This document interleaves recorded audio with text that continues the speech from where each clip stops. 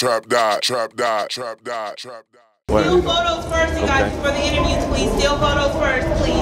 Let me video step out for a minute. Oh yeah. Still photos first. Russ. Russ. I was just working the reg out. Russ. Right this way. There you go. There you go. Rock and roll. Rock music. I love it.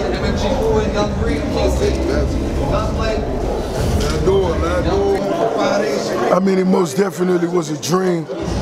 You know, it most definitely was one of them things that I felt like once I got on, nobody should have to grind that long, you know, when you got the talent. So, you know, I wanted to make sure not just me, but the city had that plug. And even when the plug, even when it's not in my range, you know the dig, I just want to make sure them doors open for artists and directors and writers, you know what I mean, so on and so forth. You just came back from Africa. Tell us about the experience performing over there compared to performing over here. You know, just going and, you know, just being connected with your roots. Yeah. Going all the way back in the dig. I'm riding through the city. They showing me so much love, you know, We saw the videos. Yeah, just to, you know, just to see that and feel that, it just let us know it's a lot more work to do. We got a lot of work to do. We got a lot of people to still build with. And you were just helping Mayweather. You were with his preparations. What was that like? Did you see anything that you were just like, wow, about this guy? Yeah, most definitely. I watched him hit the bag, I want to say 2,000 times.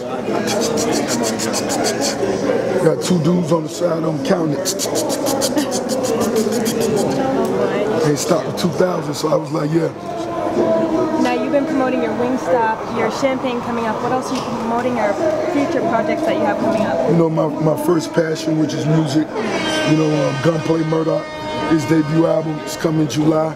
Street's been waiting for that, so it's here now, it's official, as well as Meek new album. Yeah, believe that, you know what I mean? Just to see the team grow, Seanville in the building, you know what I'm saying?